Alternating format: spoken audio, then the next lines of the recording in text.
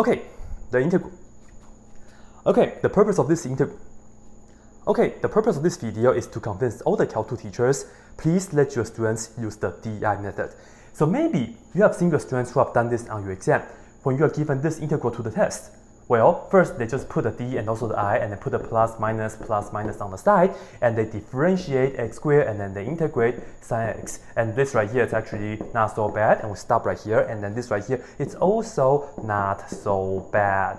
And in fact, right here, we end up with our answer already. This times this times this, and this times that. And they will just write down the answer pretty quickly. Well, this times this, we get negative x squared cosine x, and this times that is plus 2x sine x, and then this times this is plus 2 cosine x, and of course they still remember the plus c.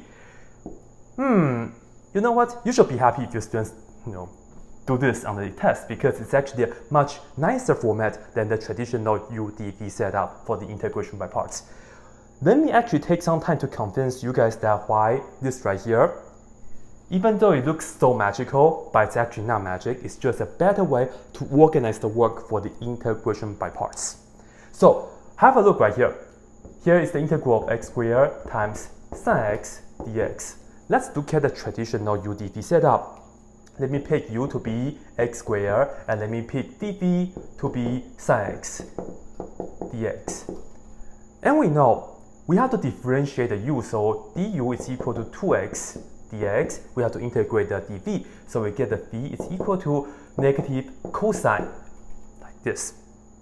Have a look, isn't this right here the same as the first two rows right here? And you see, right here, I have to write down the u, dv, du, whatever, a lot of times. And sometimes it's even worse because you might have to run through the integration by parts more than one time. So you have a lot of things to write down. Maybe you see already. You see right here, remember the formula for the integration by part is the integral of u dv is equal to uv minus the integral of v du. uv is right here, so we just have to multiply them, and we end up with this times that, which is negative x squared times cosine x, and then minus the integral of v du. And v du is precisely the product of this row. And have a look, isn't this the setup as what we did over there? But again, that seems really magical. Don't worry, let me just continue right here, then you'll see the connection. So when we multiply this and that, let me actually put down the 2x right here, and also the dx. And let me put down the v right here, which is negative cosine x, like this. And you might be wondering, how come I didn't put the 2 or also the negative outside? Don't worry, let me explain. Because right here, this integral will still have to use the integration by parts. And to do so, I will actually let u equal to 2x, and I will pick dv to be negative cosine x dx. Isn't this the same as what we did right here? Well, when you put down the u and dv, don't we need to differentiate this again? So we get du is equal to 2 dx, and don't we need to integrate this again? v is equal to the integral of that is negative sine x. Have a look. In fact, we just pretty much picked up from where we left off whenever we have to run through the integration by parts again. And the beauty of the DI method is that it's a very, very nice organization of the integration by parts. X squared, differentiate, and you get 2x, and then differentiate, you get 2, and then you differentiate, you get 0. This right here is actually the first step of the DI method whenever you get a 0 in the D column. And now you might be wondering, why do we have the plus minus on the side? Well, originally our integral is positive. And remember, for the integration by parts formula, we have the original integral, and then we have to have this minus another integral, minus the integral of the product of this row. And that's precisely why we have the minus right here. And when we have more to do, such as this times that, let me just put this down right here for you guys. This times this, we get 2x times negative sine x, but don't forget we still have to multiply this right here.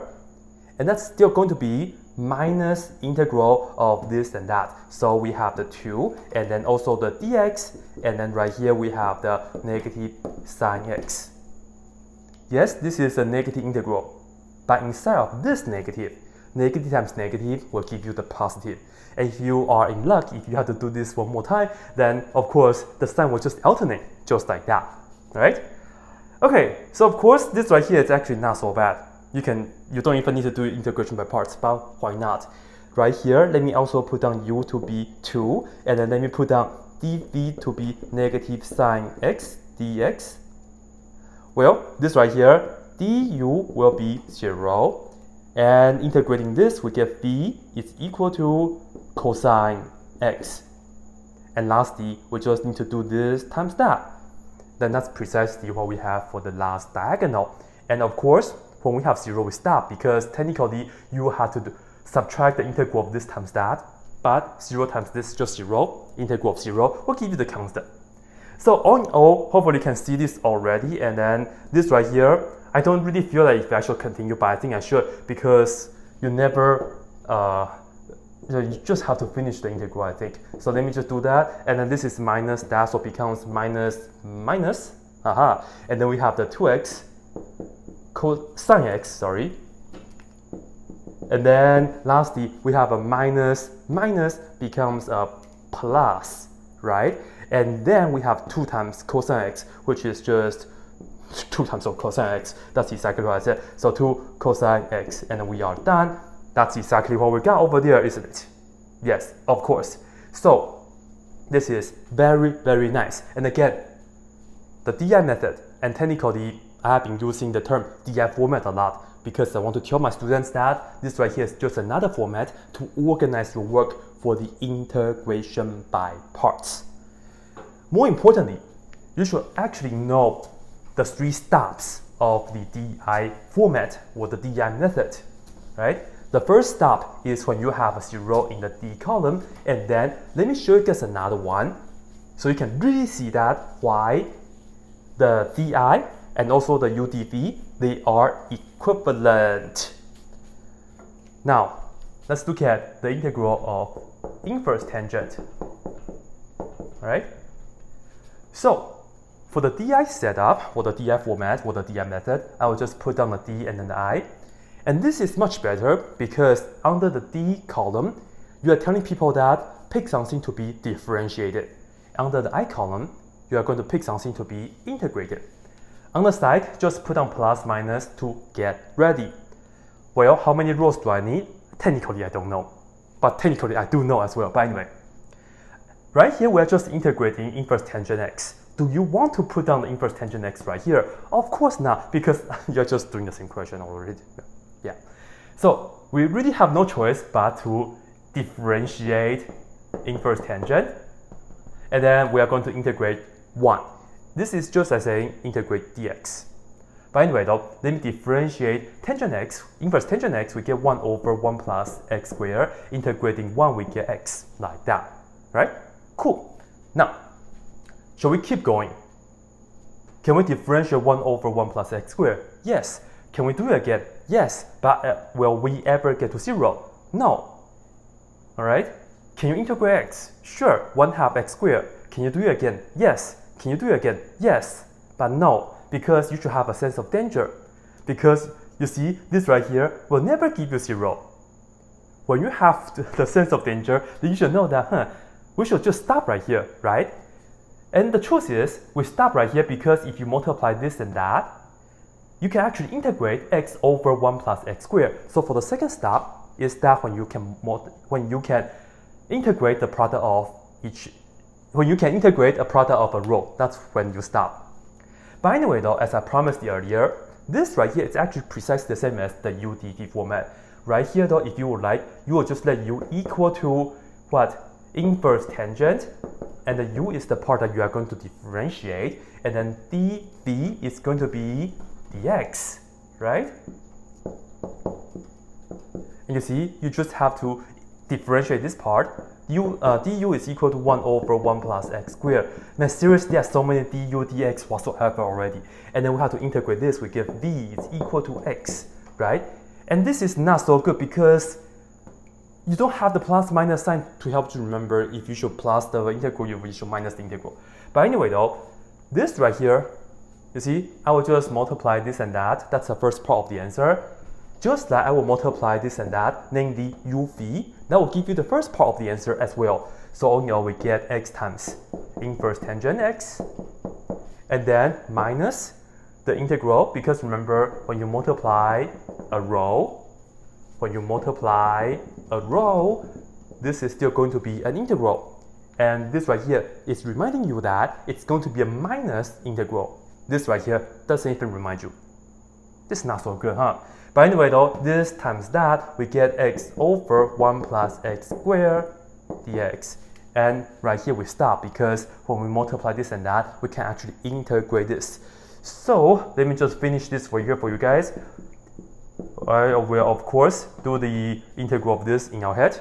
This right here will give us, oops, not the equal sign, but rather just a minus. We have 1/2 ln, and then we have 1 plus x squared, and because this is always positive, so you just need a nice parentheses plus c, and you are done. So technically what we are really doing is that when you have the d and also the I, when you have the plus or minus, right here you are picking your u under the d column, just like what we did over there. And when you differentiate u, you get du, alright? And then you are just going to integrate dv, and then when you do that, you just get v. And then multiply this and that, that's the first part of the answer, and then minus the integral of u dv. With this, you should see that they are equivalent, right?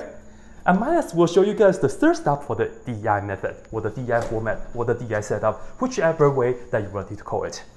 I really have to avoid the term DI method because people will think that that's a totally new method, but it's not new, all right? And let me just tell you guys that I didn't invent the DI method. A lot of people know this already. It's also called the tablets method, right? Well, but I do hope that I can popularize the DI method or the DI setup for you guys so that the students will like integration by parts a lot more. That's my goal. All right, the third step, example, the integral of e to the negative x cosine x dx.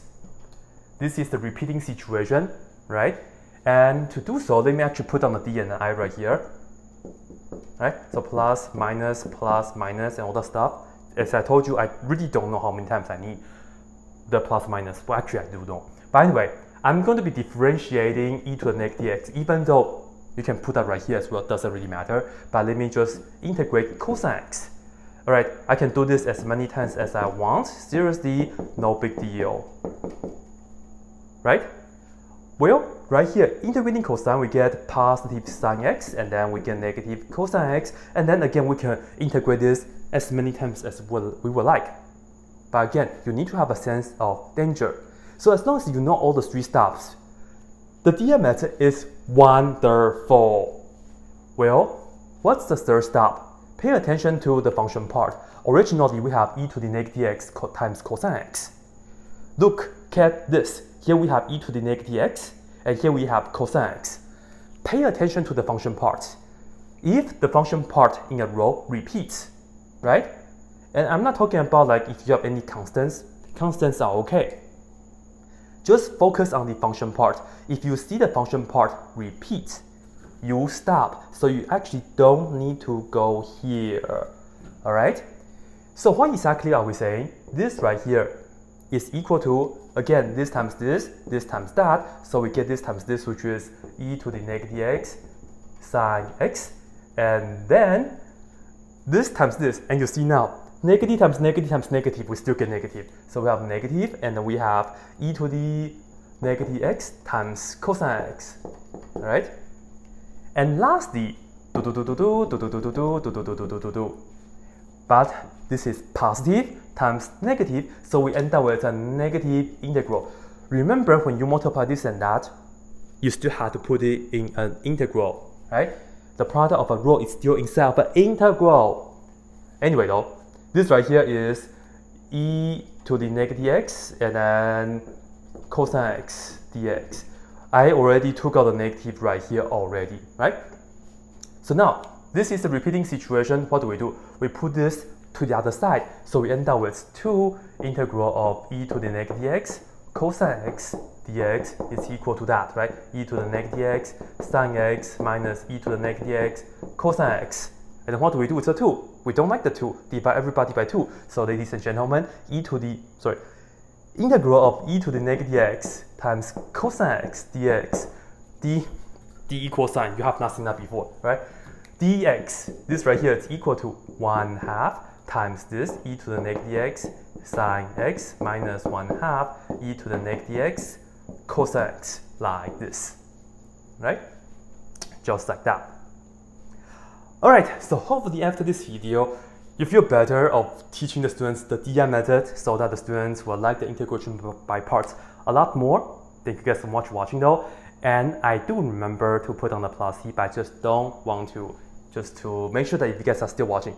Right? Anyway, that's it.